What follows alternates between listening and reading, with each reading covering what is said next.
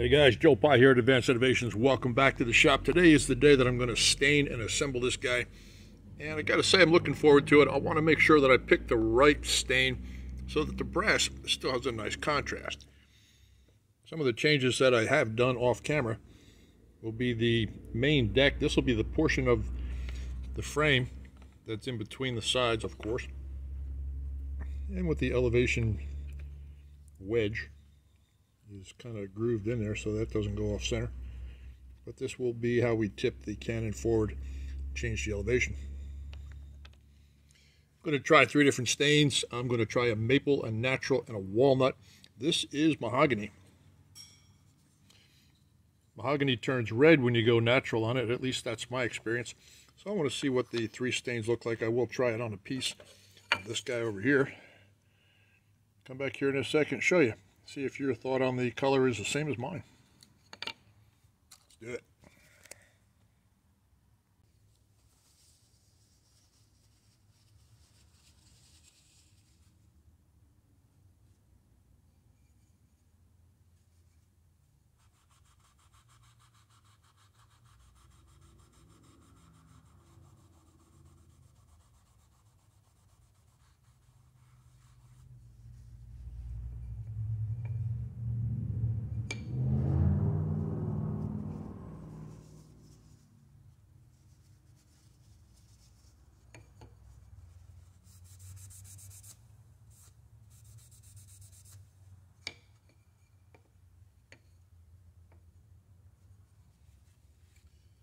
Not much of a difference there.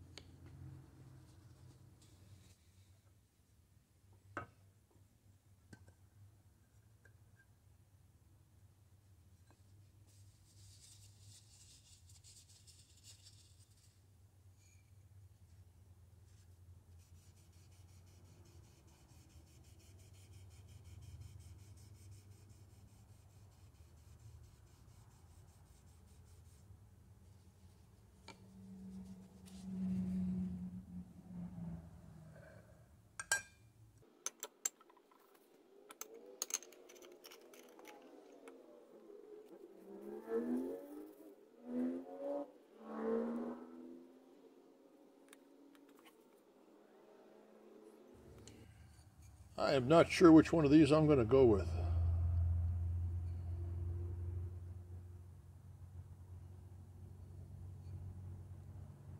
I want the dark, but I don't think the dark is dark enough. The mahogany is kind of kicking it out. It's not soaking in like it would soak in on a piece of pine, that's for sure. All right, let's wipe it off, find out.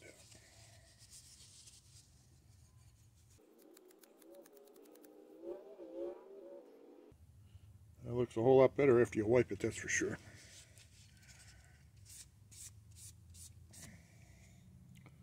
Natural in the middle is, well, natural. And let's see what this one looks like.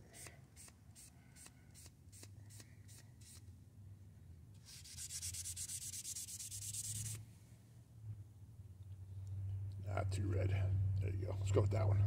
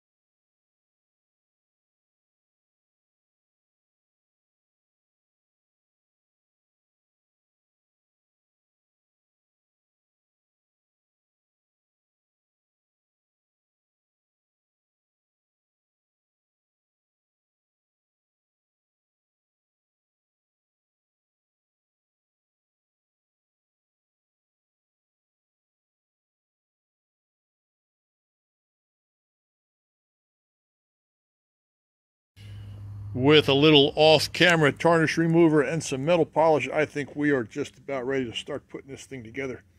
Let's take a look at some of the components.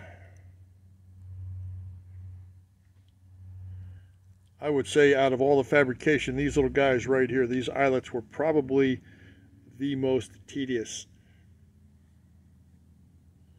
Then again, the trunnion straps were no picnic either. The barrel was a good exercise in coordination and planning.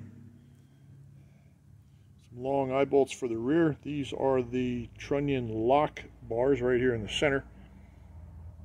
These are the rods that pull the frames together. I cheated and I used a cup hook on this one, and I think that, you know, for where it's going to be fine. This is the trunnion itself. The wheels came out real nice. I'm very pleased with the way they look.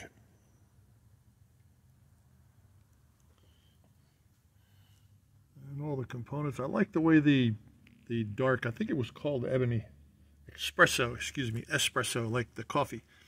That's what it's called. This is the wedge. And yes, I'm wearing blue nitrile gloves because I don't want the oil from my fingers touching these brass parts. This is the elevation wedge. And that's where that little cup hook is going to go, right there in the back. So no better time than the present to put this thing together. Let's get this camera on a tripod and see if all this work was worth it. I think it will be. I'm going to start the assembly here by installing the small rope or chain loop on the front wall. This is the wall where the cannon would rest if it tilted all the way forward. And two more identical components are going to be installed on the sides of the cannon. Flush hardware on the inside. These are exactly the same as the long ones. They're just a little shorter. These are the tie rods that go completely from one side of the cannon through the deck, through the front wall, and out the other side of the cannon. Floor goes on first, then the front, and here comes the other side. I am not going to tighten anything down all the way at this point until everything is installed and everything lines up. The rear rope hooks are going to go in through the washers, through the bottom axle. Now here comes the axle plates, and two more nuts on the bottom as well. These are the wedge receivers for the trunnion straps. Go all the way through the front frame, through the bottom plate, and two more nuts to secure the front axle. These are the little hooks that hold the trunnion strap and allow it to act like a hinge. Flush hardware on the bottom. And the only thing critical about that is that everything is in line.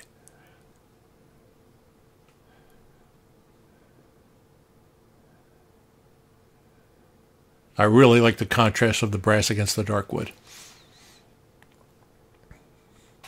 Once everything's in and lined up, snug everything down. Time to put the wheels on.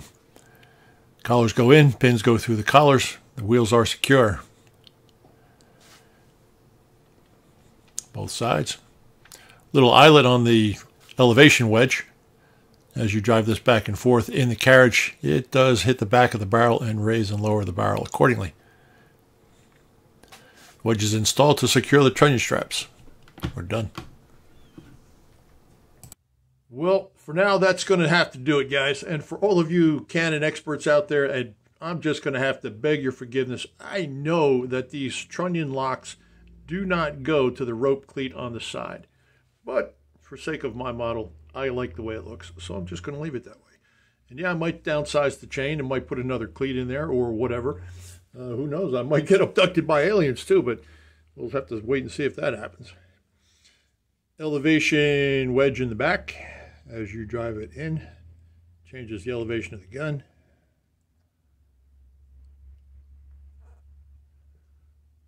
All 5 of the cleats are identical. That is a cappuccino stain over mahogany. Kind of pleased with the way it looks. Walnut would have been better. I think I would have enjoyed making it out of walnut better. I do have a slab, but I was going to save that for another project. And I do not want the sweat from my fingers translating to tarnish spots showing up on all the brass. The brass was polished before final assembly. And now it's going to go right into a glass box.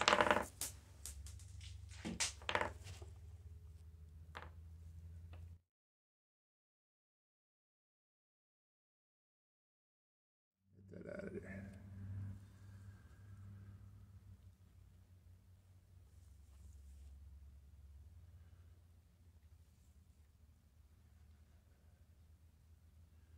And I hate to break all your hearts as well. I am not going to fire this.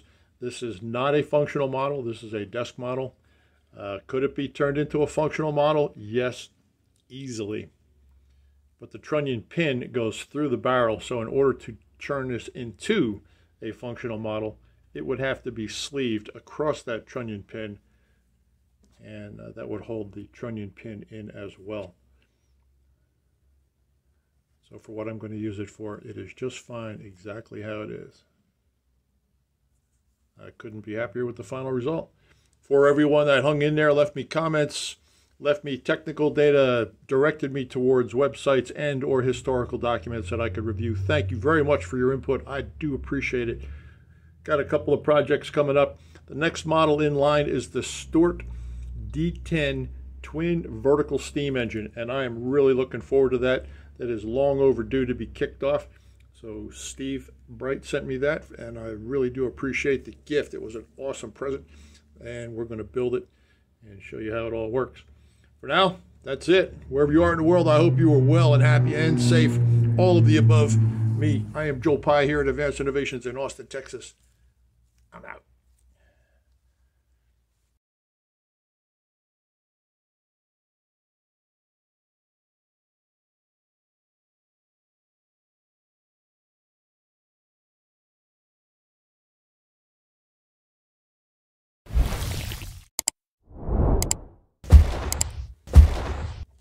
Oh yeah, one final note, guys.